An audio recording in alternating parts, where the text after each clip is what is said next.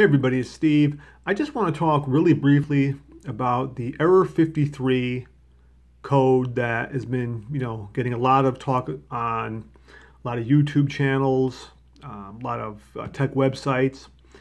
And a lot of it is, I have to say, is very, just disheartening what I've been reading because there's just so much misinformation from that this is unfair of Apple, that it's not really a security measure, that it's just some way for them to get more money by usurping, the third-party repair facilities.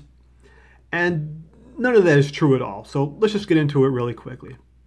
Is that if you're not aware of what error 53 is, basically what that is that if a repair facility, whether it's Apple themselves or an Apple authorized repair facility or a third-party repair facility that's not authorized, if anyone touches any of the hardware associated with the fingerprint scanner or the fingerprint scanner themselves, it will, in essence, brick the phone, meaning the phone will shut down and it's dead. It cannot be accessed. It's over.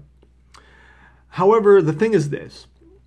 If that happens and it's an Apple authorized repair shop that makes that mistake, or it's Apple themselves that makes that mistake and accidentally bricks the phone by touching the fingerprint scanner area during the repair, you will get a brand new iPhone.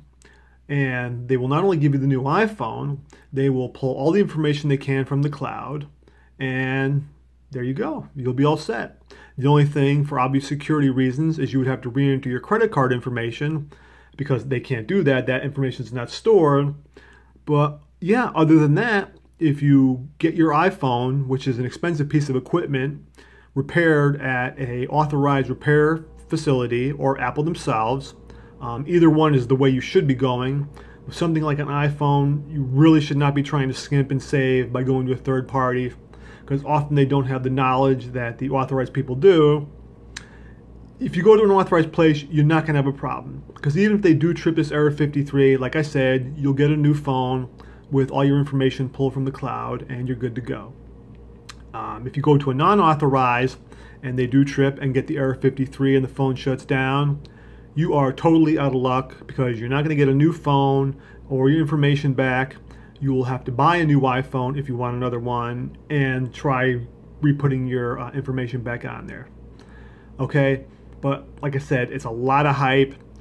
This is an awesome security measure from Apple, because the whole point of it is to prevent somebody from, like if they have a buddy that works in the repair industry, from someone stealing an iPhone, saying to that person, hey, let's try to get through the fingerprint scanner, put a new one on, or jury rig it and somehow. This error 53 prevents that.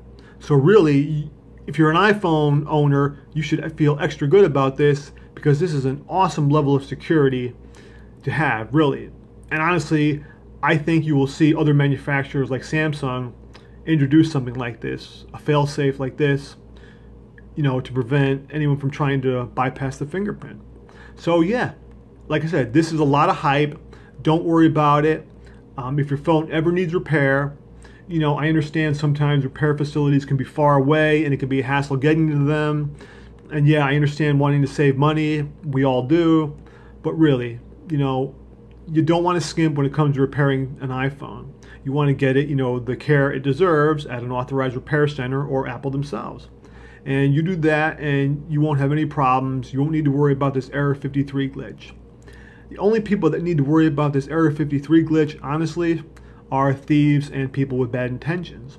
So yeah, don't worry about this, and don't believe all that hype you're reading and hearing about out there, because it's just that. It's a lot of stupidity and people not really thinking about what they're, saying about what this is about. So yeah, any questions, please feel free to, let me know in the comments. All right, that's it. Thanks for watching, and I'll talk with y'all later.